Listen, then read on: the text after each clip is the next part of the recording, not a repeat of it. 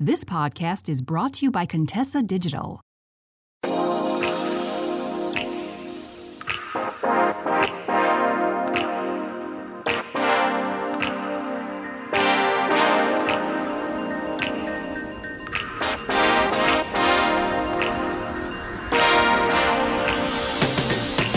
Welcome to Confidently Cherished. I am Keshia Rice, dating coach and hypnotherapist for ambitious women of faith.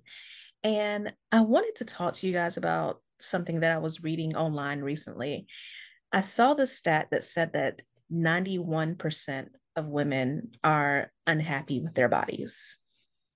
And I went down this rabbit hole as I tend to do. And I saw that a lot of this starts with, girls as young as middle school age having body confidence issues. And for a minute, I was taken aback by that. And then I realized that that was my story. When I was in school, I ended up developing eating disorders by the time I was 16, 17. But even before that, I was the fat kid growing up in school. And by the time I had reached 12, 13, I was bullied because of my size. And it started, it led me to developing a lot of issues with how I saw my body. Because of that, those issues with how I saw my body affected how I loved myself. And of course, that transferred over into my relationships, which is why I wanted to bring a special guest today. Ivory Howard is joining me today. And Ivory, why don't you tell people what you do? Sure. I help busy professional women work out consistently by providing classes to them at the time and location they need so that they can live their healthiest lives. Make that one thing that we all try to do a little bit easier. Yeah, you're on Instagram as Flat Belly Pilates, which I love that handle, by the way. And it's funny because I'm taking Pilates right now. I am rehabbing an old injury, and my physical therapist recommended that I start doing Pilates. And I got into this discussion with a woman in my class about how she was saying that she used to be, so athletic, and she played all the sports in school and everything. And she felt so much hustle and grind with that. And that for some reason, that's what she said, for some reason, Pilates felt different than the other ways in which she had worked out and, tried to get healthy. And what do you say about that as far as Pilates and yoga, those types of exercises, and what makes them so attractive to women? Well, I think maybe it felt different to her and it feels different to a lot of people because um, it is different. It allows those like slow, careful, purposeful movements. It allows you to slow down, like finally let go of that hustle and grind, which we definitely all encourage our students to do when they come into class. It's to let everything go, leave your baggage at the door, and just let it sit there and just do what you need to do in class. And it just gives you that time that is just for you to work out and to take care of yourself and to like really slow down, let go of the hustle and grind, and just have this dedicated time that is just for you, which isn't something that we all feel like we can do. And certainly some people feel guilty with their other duties to their family and their kids, to have this dedicated me time for yourself. Yeah, I was thinking of an experience I had this week in my Pilates class, actually. I am a dating coach, and I constantly preach to my clients about how people can only love you at the level you love yourself. It's so important that you love yourself, that you nurture yourself, that you care for yourself.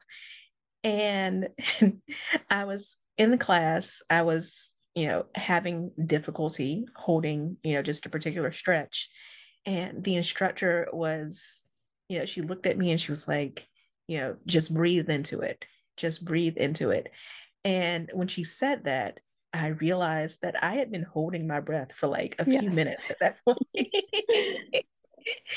And I started thinking about how often does that happen during the day that we just Right. tense up and we're not really breathing. We're not really giving ourselves that air, that space, that compassion, right? Exactly. Yeah. I mean, I think our yoga and Pilates classes teach us so much about ourselves and about life. I often say that what happens, on the mat is just practice for what happens off the mat, but definitely breathing is an is an issue, and just highlights how often we probably do that in our normal lives as we go about our day to day. We need something essential, and we're not giving it to ourselves. So that definitely plays out into life and how long you can struggle with that, right? You just need to breathe, and sometimes you just need people to remind you it's okay to breathe. It's okay to have this time for yourself. It is difficult in our society when you want to be a successful woman because let's just be real, people teach you how to be successful the way that men are successful. You Right. know, they teach hustle and grind and team no sleep, do all the things. And if you've done all the things, do even more things. Right. That's true.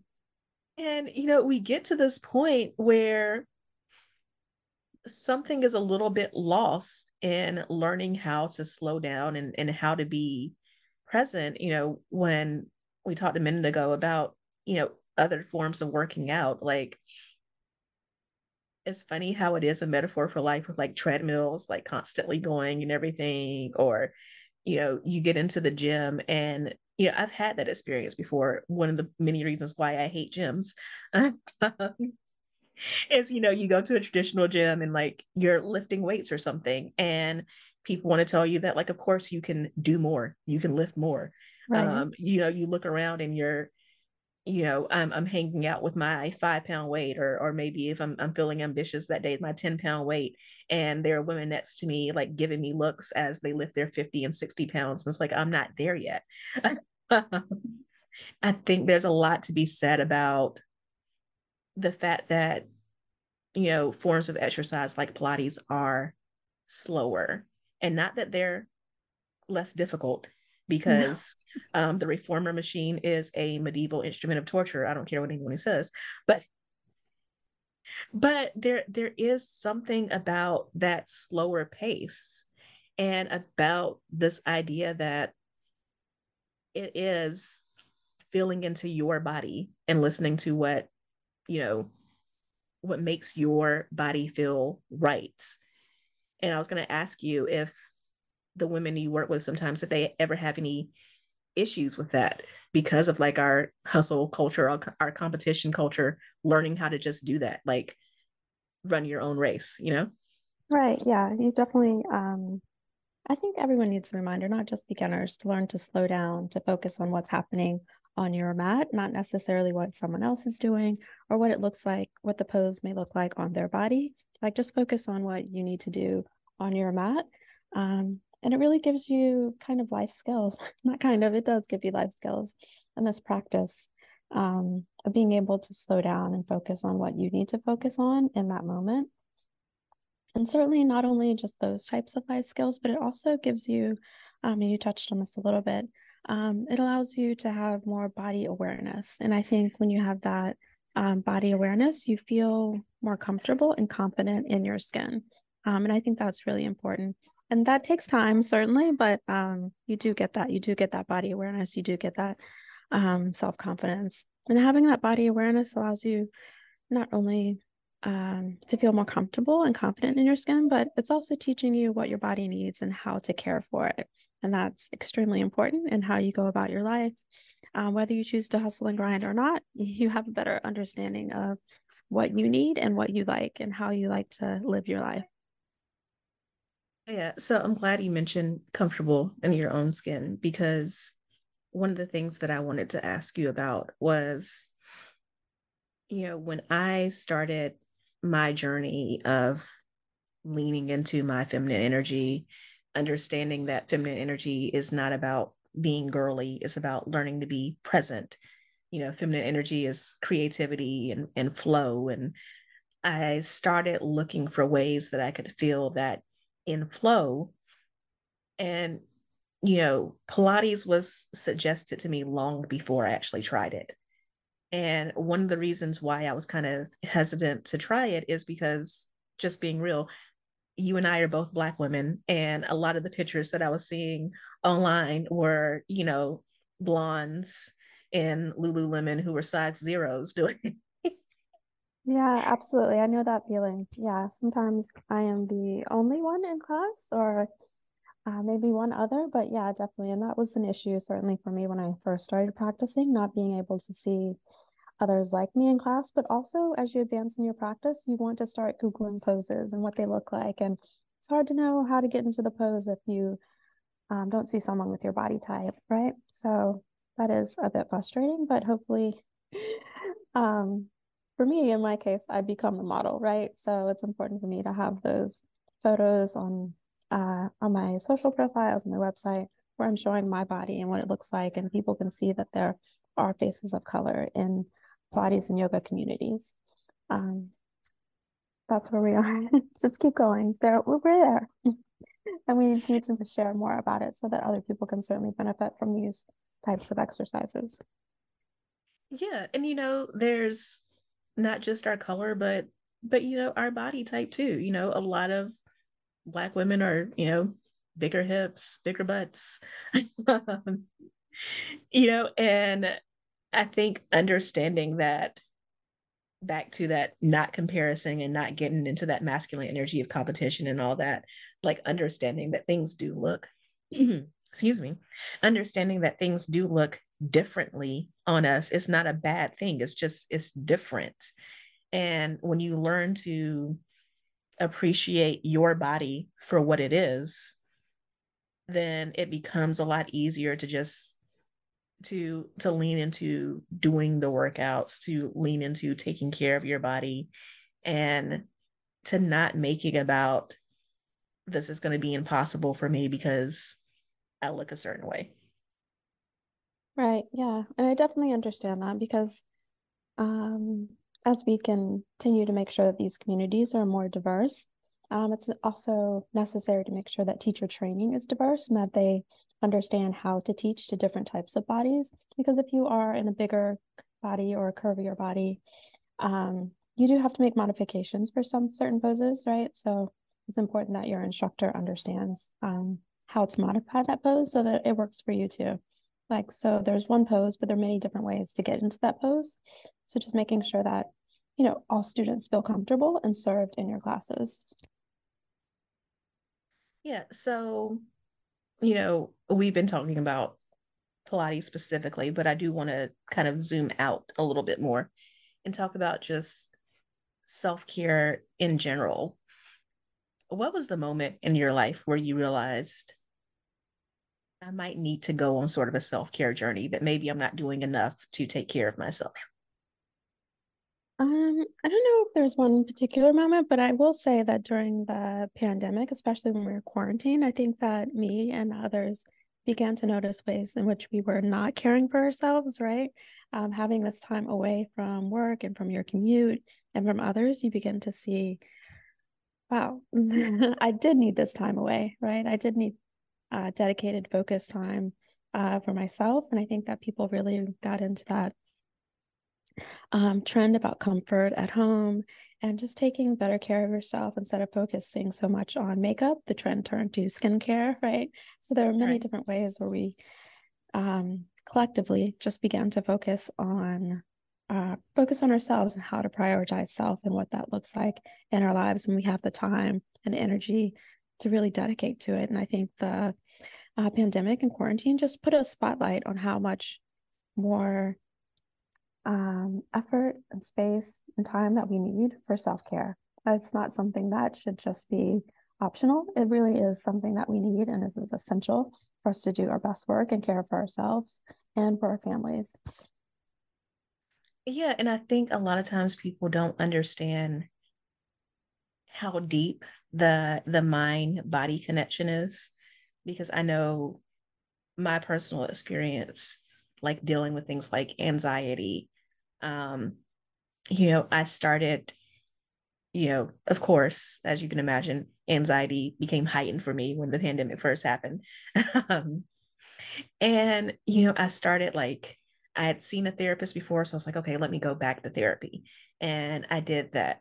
I was making the time to, meditate more. I started doing, hypnosis, and that's how I ended up, training and becoming certified as a hypnotherapist myself. But one of the things that I really noticed was um, I was doing all of this work in my head, right? But it's not until you really start to bring your body along that, like, once you do that, the shifts become that much greater.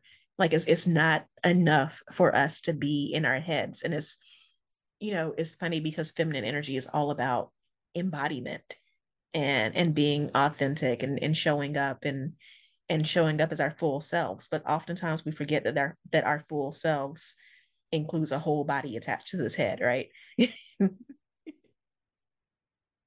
Yeah, absolutely. And I just strong believer in that our bodies are machines and we have to take care of them in the same way that we would take care of other machines. You have to learn about this body, the skin that you're in, and how to take care of it, what it needs, what it likes, and do the best that you can in making sure that you're addressing those needs that you have for yourself.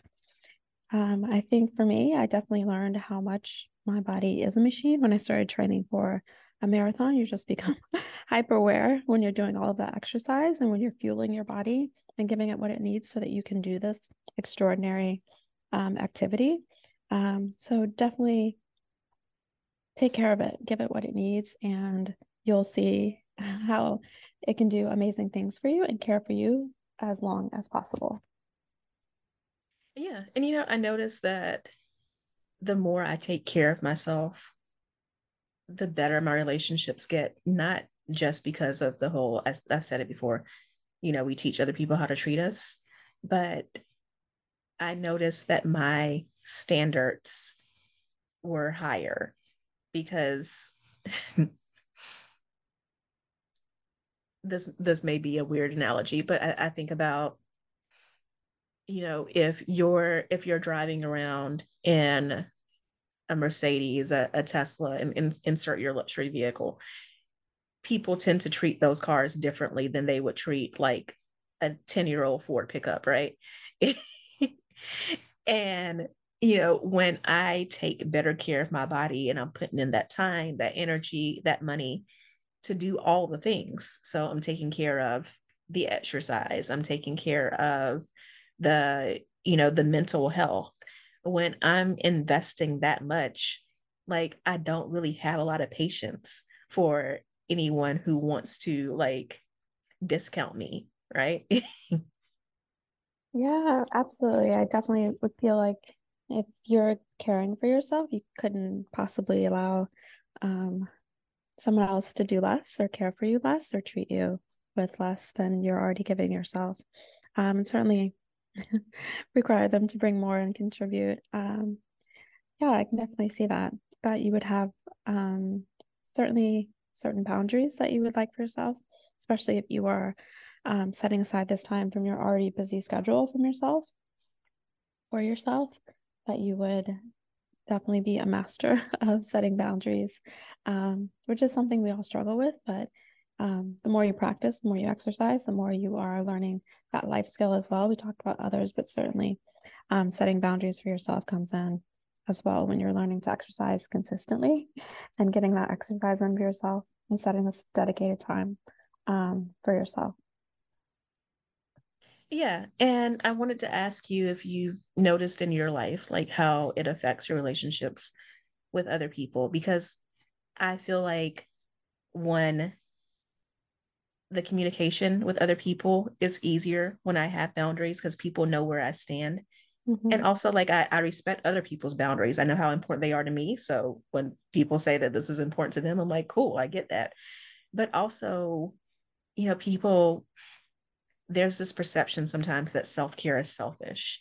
And I find it absolutely is not. When I take care of myself, I'm in a better mood, I have more energy. And because of that, I'm a better wife, I'm a better daughter, I'm a better sister, I'm a better aunt, I'm a better friend because I have more to pour from. Yeah, absolutely. I would agree with that as well. And I certainly think that when I am exercising or training for an event or something like that, I definitely notice that not only am I healthier, but my relationships are healthier, right? Because we are, when we do get together for social events, we're doing different things, right? Maybe we're not um, going to happy hour as much. Maybe we're doing different activities like going to yoga classes together or drinking less or trying dry January at a sober bar, something like that. We're definitely focused on different activities that nourish us instead of maybe just masking what we're feeling at that moment. So definitely, when I am healthier, I have healthier relationships. Yeah. And I was going to, you bring up a good point with that because one of the things that I help a lot of my clients with is breaking generational curses, right? So oftentimes I'm working with women who they've been in a series of terrible relationships and, their mothers, aunties, older sisters also have that pattern of terrible relationships. But, you know, that's just one pattern. You start to see the other patterns too, things like using food as a reward for every occasion or for every social gathering. Or, we talked about the pandemic and how the pandemic made a lot of people better. They were motivated to improve themselves, but also there were a lot of people who like picked up drinking habits and other bad habits during the pandemic. And, the circle of people that they're in, they've normalized these types of things. So when you make that commitment to yourself that I'm going to take care of myself, I'm going to value myself and value my body, um, what's the advice you have for, someone doing that, them helping maybe other people in their circle get on board? Oh, well, those are two different questions. Getting other people on board, that may not happen. They are going to be on their own journey. So it's up to you to really commit and think about ways that you can be consistent with your workout routine, even if others aren't on board. I certainly mentioned running a marathon earlier. My friends aren't running a marathon. I mean, they will cheer me on the sidelines, but our relationships certainly changed during that training, right? Because I mean, I was going to bed at 9, 10. I'm not staying out late. I'm getting up at 4 to go for a run. Those are not things that my non-runner friends or even my other runner friends are going to be able to do with me. That is largely going to be a solo activity, but that's okay. I mean, they're there to cheer me on the sidelines. They're supporting it, but they are not going to be there during trainings. They're not going to the gym, right? So you need to find a way to be okay with that. There are some activities you can do together, and there are other activities that you may not be able to do together. And certainly you can find another community or group that will support you in that. You can find another running group. You can find other people in your Pilates classes that can support you through those teasers that you have to do. But certainly, the circle that you may have now may not be the circle that will support you on this new health journey, but there are other people who can support you, and you need to find those groups wherever they may be in your exercise classes and Facebook groups, wherever they are online. There's community for you, but you may not be able to rely on your current circle for that type of support, but still stay committed. And being consistent may take time for you to get there, but you can definitely do it. Just keep trying. Yeah, I mean, I was gonna say, like, when I say get people on board, it isn't always necessarily getting them to do the exact same things that you do. But I definitely noticed, for example, um, you know, I black girl board multiple times and went back to school multiple times. That stat that we're currently the most educated group in the country, and that's because I feel like a lot of times we just get bored and go back to school. But anyways, so, I noticed like during those periods where I was like really dedicated to getting a new degree, getting a new certification, not going out as much at night because I wanted to get more sleep. I wanted to have the time to study and all of that.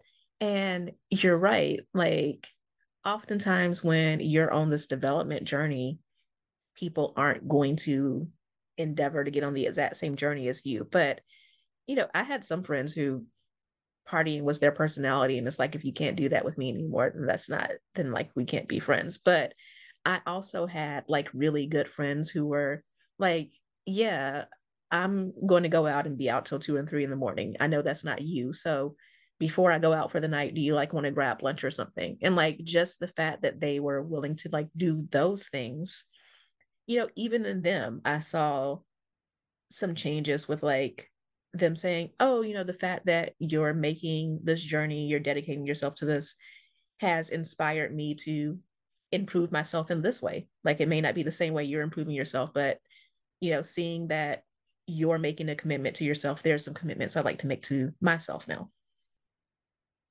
Yeah, I mean, that's great. To inspire others, to motivate others to make a commitment to their health as well, even if it's not the same. You certainly have some common ground there that you can share. Um, but that's fantastic. And like you said, maybe there are a few that won't be in your circle any longer, but maybe that's for the best. Or maybe you can find other uh, activities that you share or interests that you share. Um,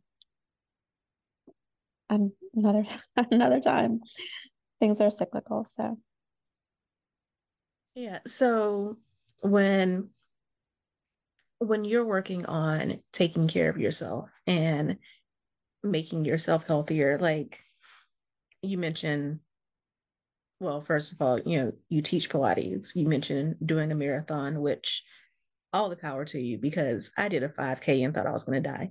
But and you talk about like changing your sleep schedule, being cognizant of your diet and how you're feeding yourself and how you're fueling yourself and everything. How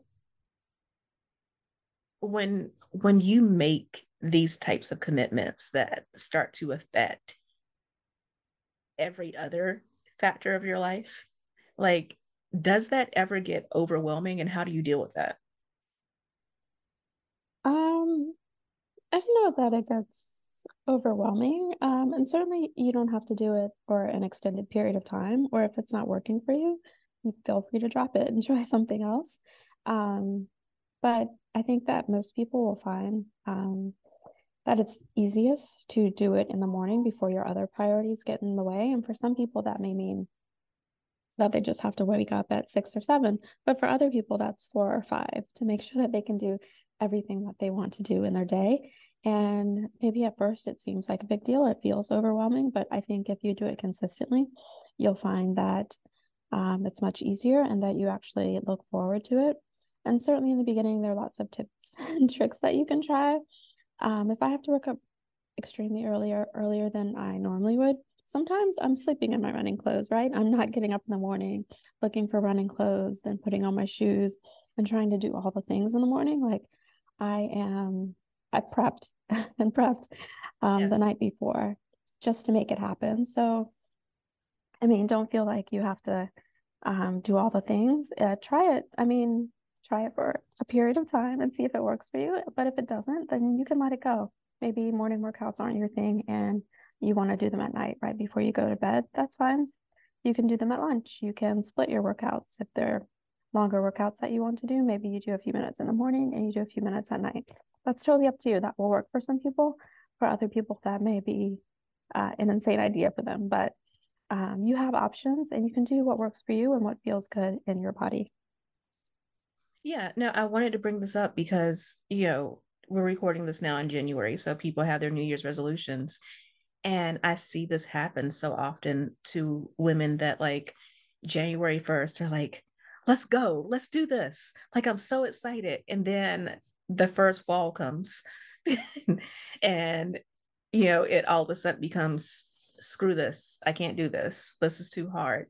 And you really have to learn how to give yourself some grace and learn how to adjust. Like like you said, I can think, for example, with nutrition, I remember being so gung ho about like I'm going to do all this cooking and all this meal prep and everything, and the way my schedule is set up,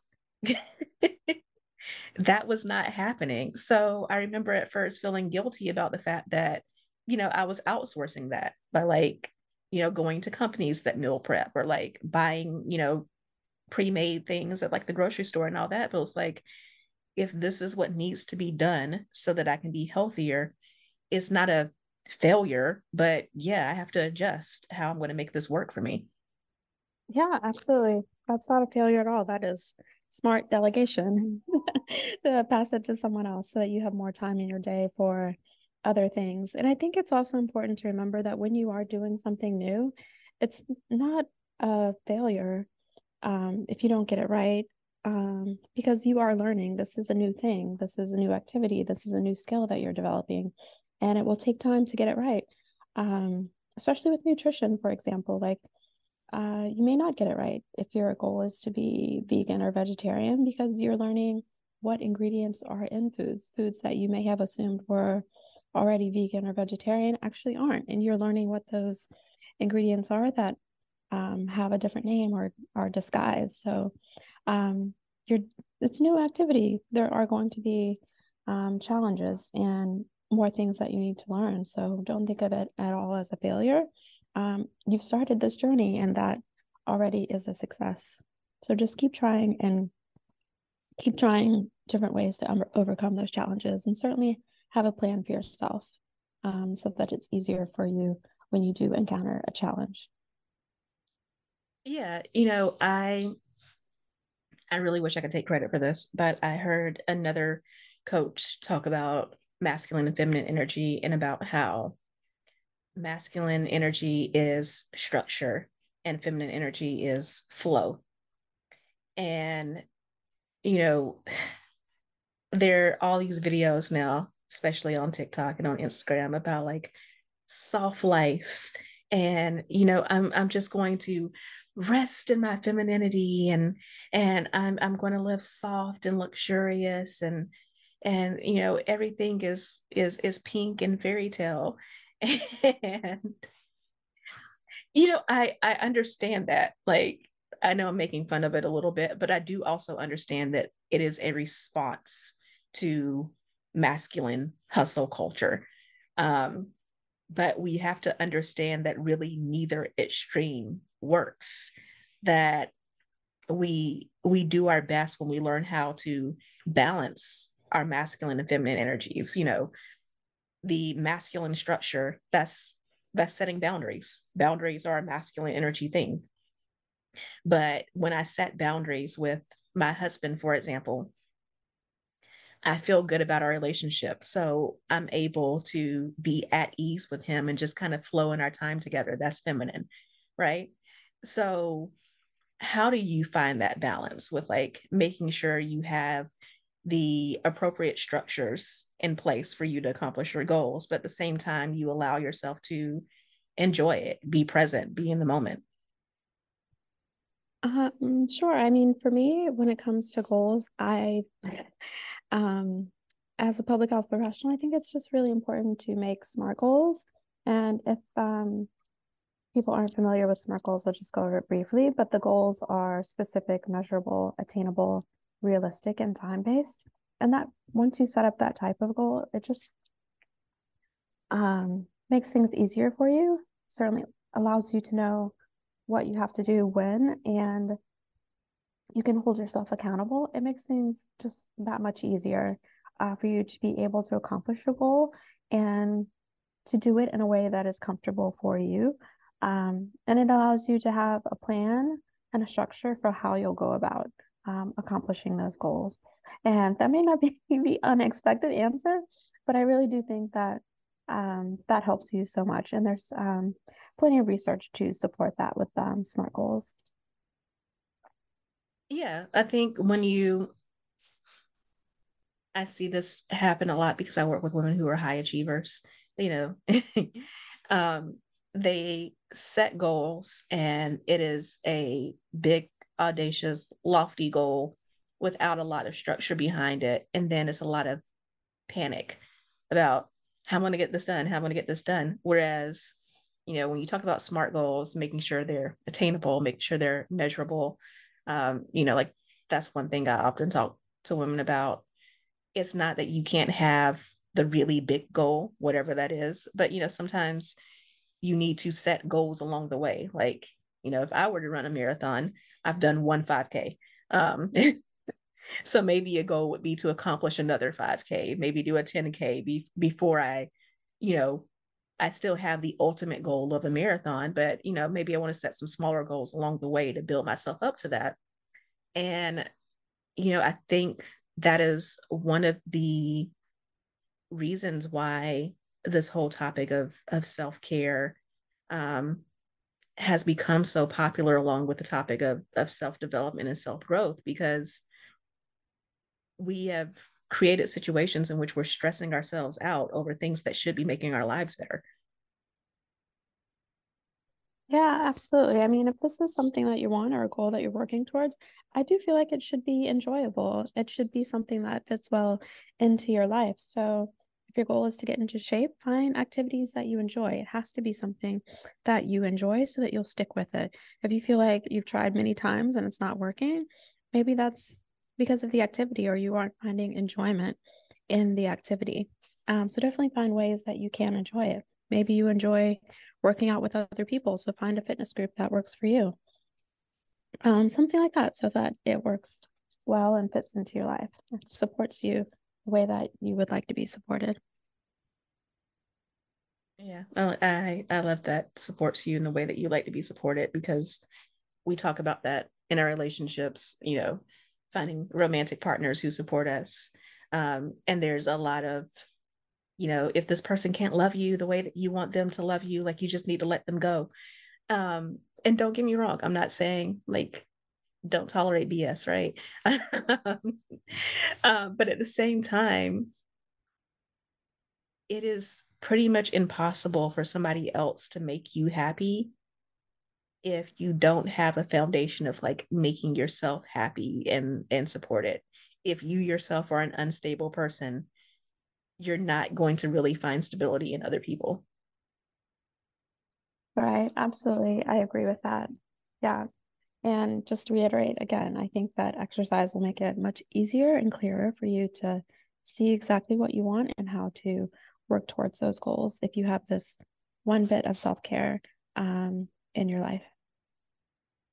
Yeah. And we mentioned it before about that whole mind body connection. And I feel like you're a little bit lucky in that, because you run a business, but part of your business kind of requires you to be in shape and to work out. But how does that help you with like your thinking, your creativity, the ability to, or not the ability to, the fact that you work out on a regular basis, that you're doing all these things for your body? How does that affect like your thinking? Well, in terms of thinking, certainly I do feel clearer. I feel healthier, better supported when I am doing this self-care for myself. Um, but in terms of workouts, yes, I teach classes, but those aren't my workouts, right? Those are workouts that I'm helping other people with. So I still have the same struggles that other people have. Like I have to get in my workout too. And I often do that in the morning. Lately, I've been trying to do it at lunch, and that's been working out pretty well for like a mini workout, little exercise snack. So it all adds up throughout the day. But yeah, I definitely have to um, find ways to work out and overcome challenges that I might face in doing that throughout my day. So I think that's helpful in terms of, I'm not giving advice that I haven't already tried. I know Right. what works, and I know how it may work for you. And I can offer you lots of tips and suggestions because I've probably done it all. And I think that's helpful in having so much advice and experience to be able to share with others. Um, but yeah, that's how I feel about it. And I think that others may find the same if they um, continue to work out consistently. Yeah. So before we wrap up, I want to ask you, my whole personal development journey started basically with a quarter life crisis, breaking down, crying. I've talked about it on previous episodes. And I remember in the midst of my crying, just saying to God, like, hey, I don't know what the hell it is that I want, but it's not this. I'm very clear on the fact that I don't want this.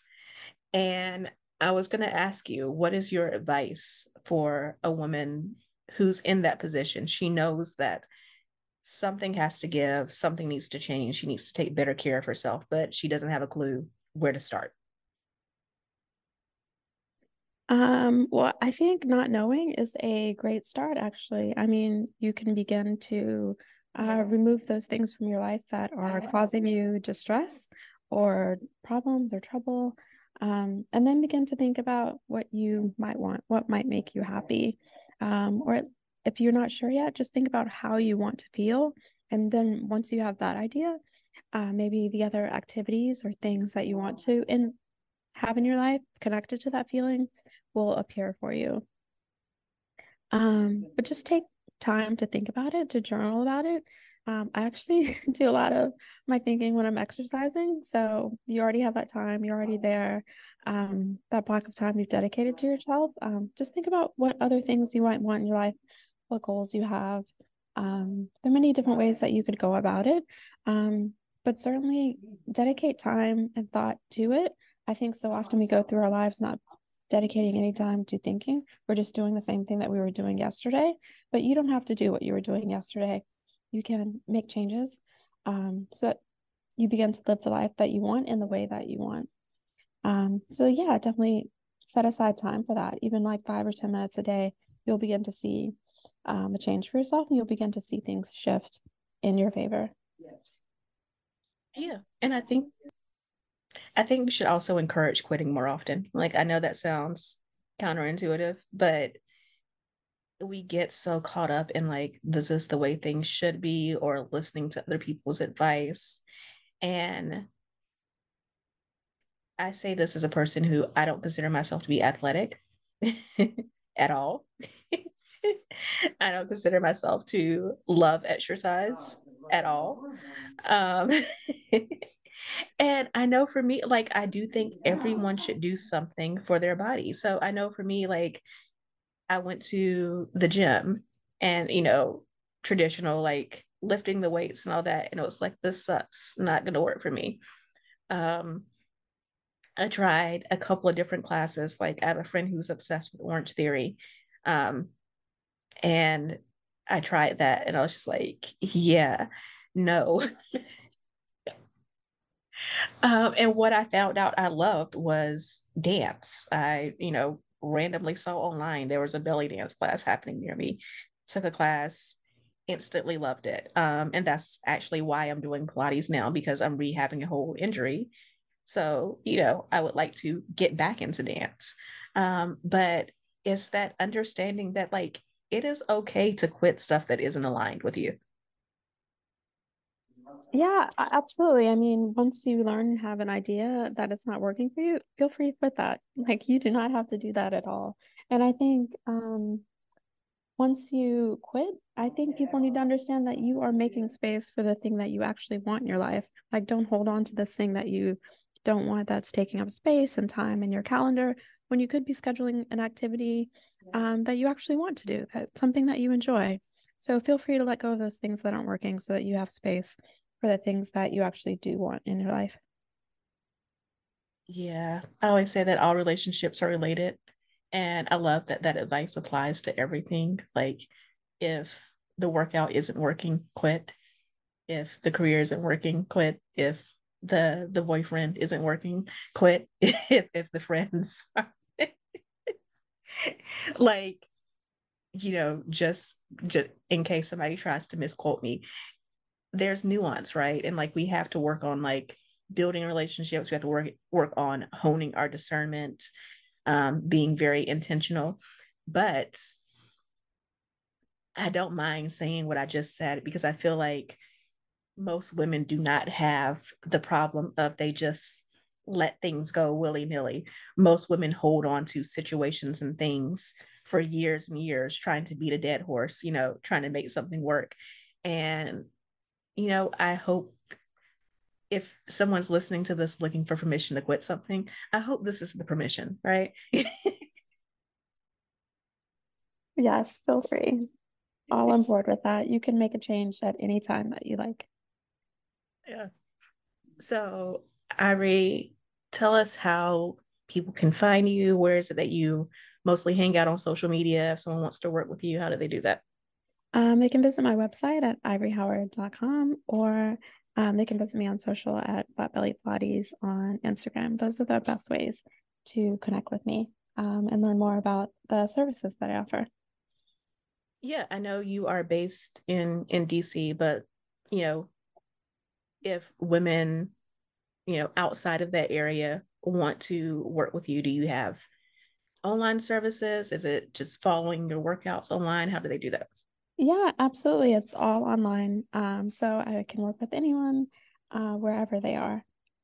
So feel free, even if you're not in Washington. I am Washington based, but I work strictly online with clients from all over. Great. I mean, that is one of the beautiful things about the pandemic, right? People are now Yes. more willing. People are more Yeah. willing to connect with people everywhere. And I think that that is a beautiful thing. Yeah. And the gym's not for everyone. So I do make this service available so that people can feel comfortable working out home and enjoy the workouts that they have at home. Yes. And I'm going to quote you and tell my husband that you said the gym is not for everyone. It's not. Feel free. I said it. Yes. It'd be like an expert said it. So you can't force me to go to the gym with you.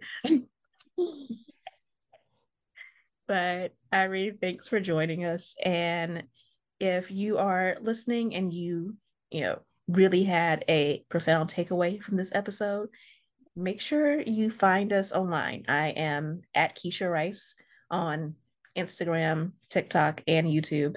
And Irie just gave you her social media. She's at Flat Belly Pilates. So, screenshot this episode, send us a DM, let us know what you thought. And we will talk to you soon. Thank you so much for listening, and bye. Hey there. So you made it all the way to the end of the episode, which means I have two things to say. One, thank you so much. I truly appreciate it. And two, you like me. You really like me. So I would appreciate it if you would show that like by subscribing to this podcast so that more people can hear about it and enjoy it as much as you do. And if you want to know more about any of the links that I mentioned on this episode or any guests that I've had, be sure to go to KeshiaRice.com/links. That's KeshiaRice.com/links. I can't wait to talk to you again in the next episode. So see you then.